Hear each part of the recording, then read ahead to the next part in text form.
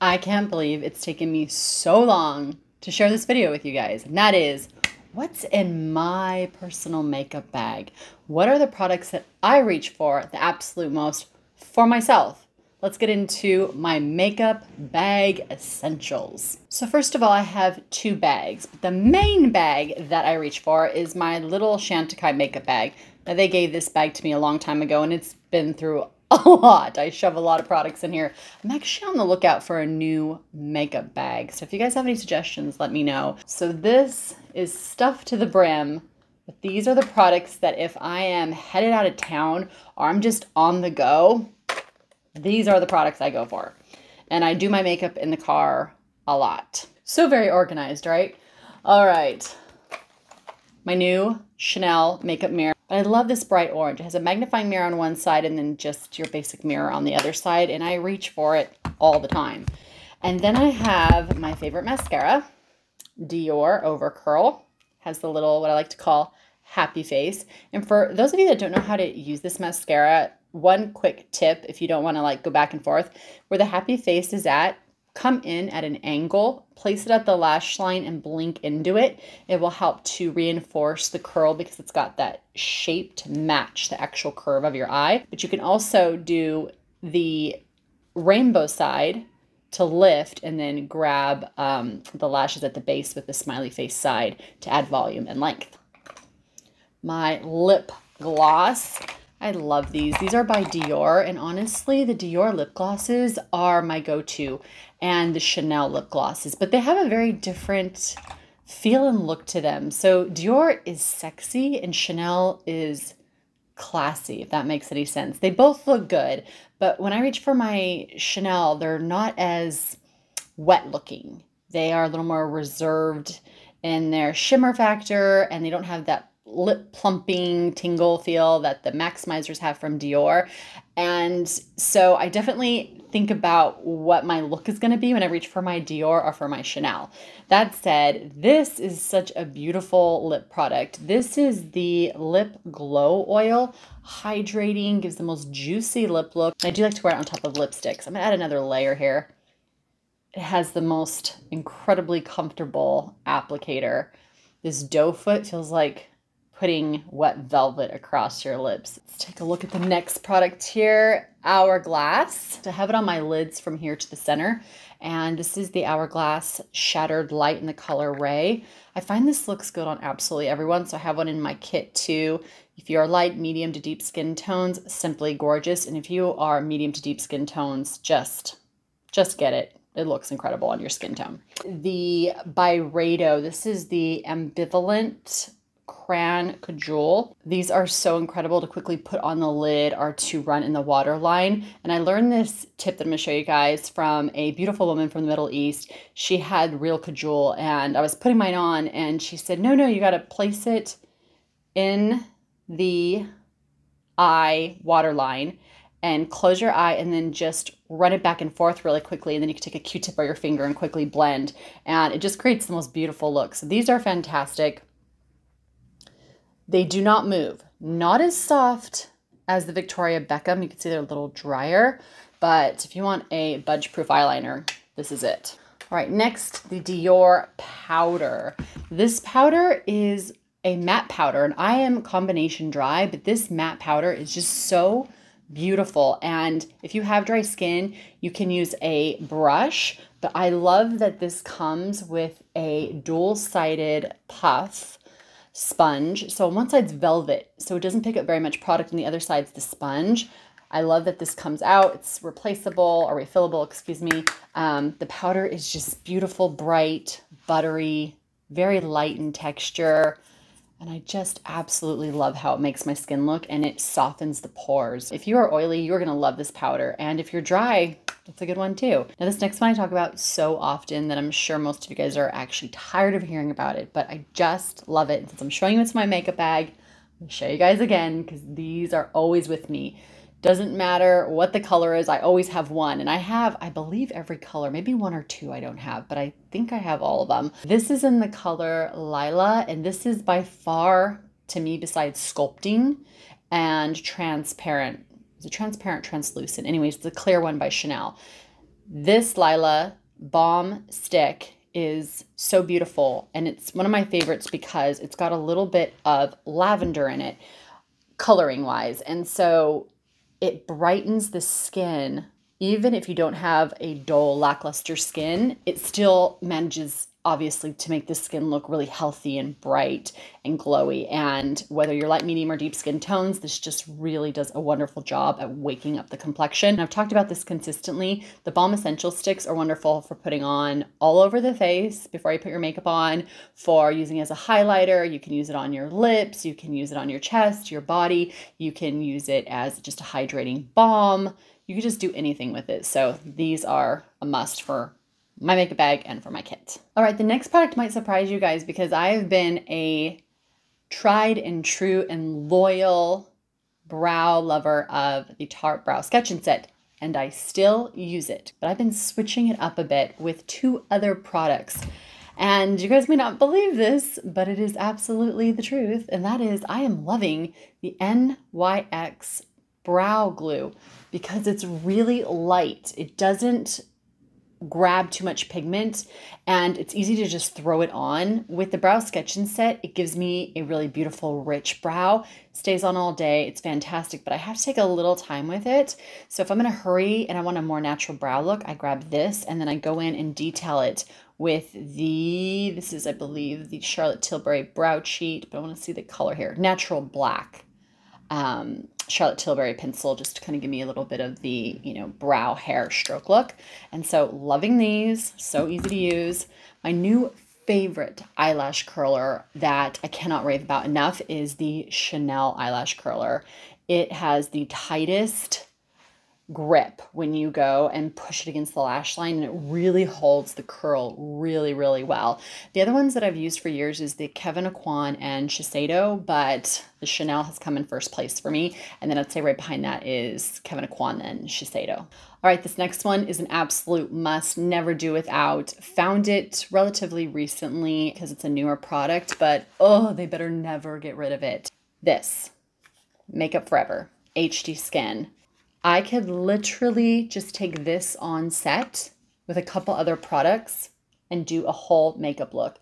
It does everything. You do highlighting, contour, you can do concealer, cream foundation, sheer it out to create a tinted moisturizer, build it up to create a full coverage. It's just the best, most convenient, awesome thing ever. Next is the Makeup Forever pencil, and this is in the color Wherever Walnut.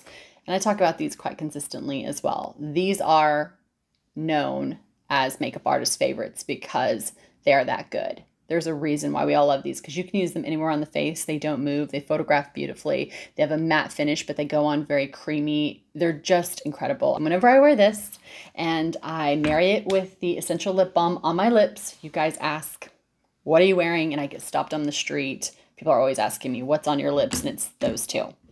All right, next is the lipstick I reach for consistently.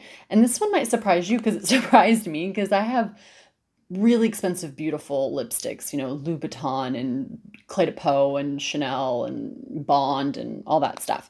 But I reach for my Estee Lauder Color Envy so often. In fact, I'm running out of it. It's going down. It was much longer. This is in the color Untamable, and this is another one you guys always ask about. It is a refillable lipstick, but it's the color that I love. It's hard to find these kind of pink, warm colors that aren't too muted and make you look tired. So I put a little bit of this on and I add it to my cheeks, and it's just like a quick, great pick-me-up for my complexion. And then lastly, I have is my new favorite cheek product. And this is the Tata Harper Lovely Cream Blush. It is so pretty. Let's put some on now. I love it so much. It just has the perfect flush. And I did use this on a client who is medium deep skin tone, and it looked lovely on her. So if you do have a medium deeper skin tone, I know it looks a little light, but it's got quite a color kick to it. It looks really beautiful. It just gives a natural Victorian flush. Actually, not really Victorian, because Victorians didn't wear that coloring. I'd say it's Baroque. style cheek stain. So pretty. All right, so that's the first bag that I have. Let's get into the second bag, which is my backup bag. If I'm traveling, or if I am thinking like, oh, what if I don't have a dark lipstick or something a little more bold, or I need a little extra this or that, that's in this bag. The first bag that I went over all these products with you guys is really like my essentials. And as you can see, there's a color theme here. It's all pretty natural and pretty light, especially if I'm meeting a client or going on set. If I come in, and I have had this happen repeatedly, and I have dark lipstick on or dark makeup on, people instantly get a little timid because most of us like natural makeup. I totally understand. As a makeup artist, I like all styles of makeup, but most people want something that's just everyday beautiful. So I really think about when I'm meeting a client, not going over the top. And this is a tip for you makeup artists out there. You know, less is more when you're meeting a client, because people can't help but associate your makeup that you're wearing with what they think that you're going to do to them. So something to note, whether it's, you know, a popular opinion or not. I think everyone should be able to, you know, be the most expressive, best version of themselves. But as a makeup artist, I have definitely noticed that people get a little timid if you have too much color on, at least in the first introduction of meeting them. So something to note out there, makeup artists. Before I go into the second bag, I want to show you guys two incredible products for brushes though. My Chanel makeup brush set that came with the mirror and all that good stuff that came out, hopefully is going to come back, hopefully for holiday, because these are incredible gift sets. I mean, people are going to love them. So here's hoping they bring them back. But there is 3 brushes in here and a nail file. So I grabbed this. It's so convenient when I am in a hurry, and it has everything that I would ever need. It's a blush brush, a foundation brush, and a dual-ended eyeshadow brush. You can just do your whole makeup with what's in here. But if you don't have that, I do have a backup option, and I love this. I was looking for a little quick brush kit similar to size as this, and I found this on Amazon, and it's just a great little pouch that opens up. It's got a cute little stamp to show that your brushes are supposed to go in there, but this is fantastic. It's easy to clean. You can store so many brushes in here. I have my tweezers in there. I've stored up to 15 to 20 brushes in here, depending on the size, and it's absolutely great for travel. I just stick it in my bag and wipe it down when I need to, so great option. All right, now let's get into bag number 2, the backup bag. Now I've stuffed this one as well, but I got all my goodies in here. So let's start off with some blushes, lipsticks, and cream shadows. So the Hin Dash, these are the color fluids. These are incredible. These are an artist's dream. They're creamy matte. They stain the skin. They don't move. They photograph beautifully. There are 5 or 6 different shades, but what's so nice is that you can mix these colors and create so many different looks. They're meant to be used all over the face, so I use them often as a blush, mix a little bit extra, put it on my lips, and I'll even tap a little on my eyes. When I wear these, you guys ask what's on my face. All right, next is a concealer, and this is my Dior Forever Skin Concealer. Now this one and my Tom Ford concealer are my favorites. I like my Tom Ford better, but I can't find it anywhere, so I'll reach for this as my backup. Now, I didn't use any concealer in my first kit because I have my Makeup Forever HD, which works really well, but if I want a little extra coverage, or I don't want to use any products on my face, sometimes I'll just use concealer and a little blush, I'll reach for this. The next product that I love, especially if I'm in a hurry, is the Dream Beam Comfy Smooth SPF 40 by Kosas. Kosas is a great brand, you guys, if you haven't tried it, especially for those of you who like hydration. Products that a lot of younger people like don't usually work with me because it's not geared to have enough hydration. Not so with this product. Their lip balm's fantastic, and so is their concealer. Next, sometimes you just need a color corrector, and I use the NARS, and this is the Radiant Creamy Color Corrector in the color Light. Absolutely love this. You're probably seeing a theme here, which is concealer, foundation, just basically anything that's going to brighten my skin and cover dark spots, dark circles, etc. I always usually have a couple of those kind of products near me or in my makeup bag. Next is a bronzer, because I didn't have a bronzer in the other one because I used the Makeup Forever HD as my bronzer. There are several colors in there that you can mix to create your own bronzer, but sometimes I just want a quick powder bronzer, especially if I want to create a quick suntan look. The Victoria Beckham is fantastic because it has 2 different colors. So I can either mix these to customize a color, or I can use this one in winter, fall, or I can head to this one in spring and summer. But the formula and the finish on these is a dream come true. The other 2 that I really love is the Charlotte Tilbury, and I really like the Dior as well. I'm gonna grab 3 products now because they're all in the same family, and these are the Makeup Forever Artist Sticks. They're just like the other one that I showed you, the Wherever Walnut. This one is in Up and Down Tan, another favorite you guys ask about all the time. This is in Anywhere Caffeine, great for those of you who like a little bit more of that espresso lip look. My medium to deep skin clients, this one is perfect for you. And then I have the Limitless Brown, which is beautiful as an eyeliner. It's also great on the cheeks to contour. Then again, if you want that darker lip look, that kind of chocolate espresso lip liner, this is beautiful. Or if you have medium to deep skin tones, this will look lovely on you for a more natural look. All right, last 2 products. The Costless Lip Balm, like I was telling you guys, just so good. And then my backup dark lipstick.